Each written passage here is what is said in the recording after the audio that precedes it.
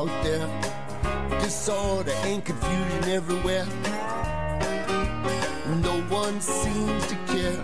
Well, I do. Hey, who's in charge here? It's a jungle out there. Poison in the very air we breathe. You know what's in the water that you drink? Well, I do, and it's amazing. People think I'm crazy, cause I worry all the time. If you paid attention, you'd be worried too.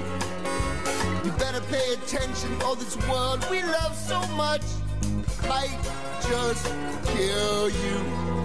I could be wrong now, but I don't think so, cause there's a jungle out there. There's a jungle out there.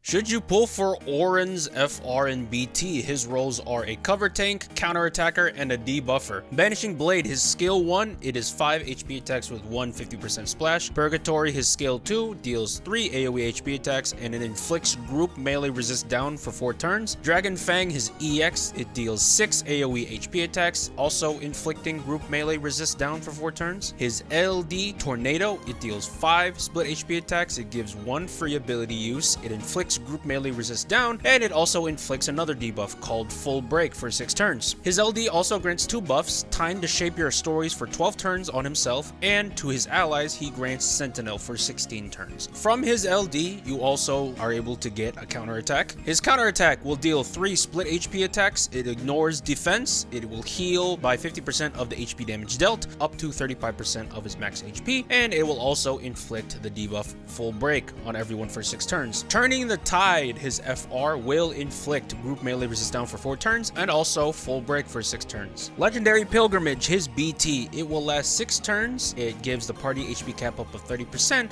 and it has a leveled effect from 1 to 3. How it increases is whenever Auron attacks, and this is including off turn and counter damage. At level 3, the max, it will grant him 1 level of High Spirits Upgrade Controller. Once you're at level 3, it will reset back to level 1 afterwards. High Spirits Upgrade Controller gives him his BT variant of his HP attack called High Spirits. It will deal 7 AoE HP attacks, in which you get 1 use of this per level of High Spirits Upgrade Controller. The max levels you can have is 10. Every time you use this attack, it will lower it by 1 level, and the move will inflict group melee resist down for 4 turns. Auron's buffs and debuffs, Time to Shape Your Stories will grant Last Stand. If you don't know what Last Stand is, it prevents the unit from getting KO'd when their HP is above 50%. This buff is what allows Auron to trigger his counterattacks, and it will provide the party HP regen by 10% of their max HP. Sentinel, the buff that he gives his allies, it will grant them another HP regen by 10% of the max HP, and it gives them a cover effect by Auron, meaning whenever they're targeted by a single target attack, Auron will jump in front of them and cover the attack. Full Break, his framed debuff, to strip it down to its bare functionality, it's another melee resist down from Auron. His force conditions, you get a 5% whenever anyone's dealing weapon weakness damage, including off-turn damage. You get a 10% whenever Auron is the one dealing weapon weakness damage, including off-turn. You get a 30% whenever anyone attacks a debuffed enemy, and a final 20% whenever an enemy moves. They don't even have to attack in general. As long as they act, you're getting that 20%. Auron's pros, if you have the right off-turn damage units with you, his FR is very, very abusable. If you pair him up with some other off-turn units that will be coming in the future,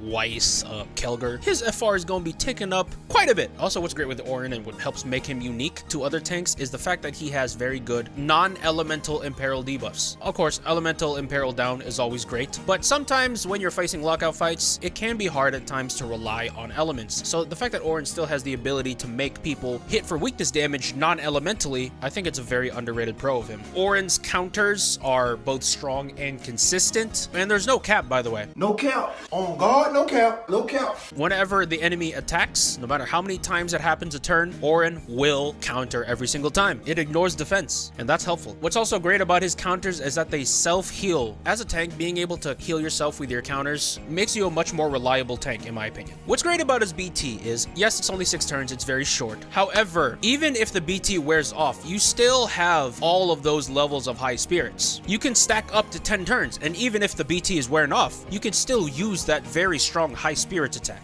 The effect that it has has isn't necessarily restricted to only 6 turns. Auron's cons. This was a problem with him before, and it unfortunately still is a problem now. He has no debuff protection. All of his protection, all of his tanking capabilities are strictly for damage. It's not the worst thing in the world. A lot of tanks don't provide debuff protection. If your roster is deep enough, you can easily find someone else or another call to help protect with debuffs. This con, however, is a bit more specific to him. He can only give melee imperil for his FR. There are ways to still inflict weapon weakness damage outside of melee. For example, you have Hope Call, Edgar, who can inflict all 3 weapon weaknesses. However, for Auron, if he's the only one in your party that can inflict a weapon weakness imperil, remember that he can only do melee. Another thing with Auron is that he has no last stand for his allies. Of course, for himself, he has last stand, and that's really good. However, bosses who deal very huge AoE attacks, it's another thing you gotta look out for. Even with himself, even though he has last stand, he still can get KO'd with enough back-to-back heavy attacks. He's not invincible. He's not like Rubicante, where his FR immediately heals him back up to 50%. All he has is secondary healing from his counterattacks, which are really good, by the way, but they by no means make him invincible. You still gotta worry about him possibly dying. Is Auron's BT necessary? Well, without it, you won't have access to High Spirits, by far his strongest attack, and you'll be missing out on some defensive auras that his BT brings, but overall, his tanking capability is still amazing, and he'll still work well. My should you pull rating for Auron is an A+.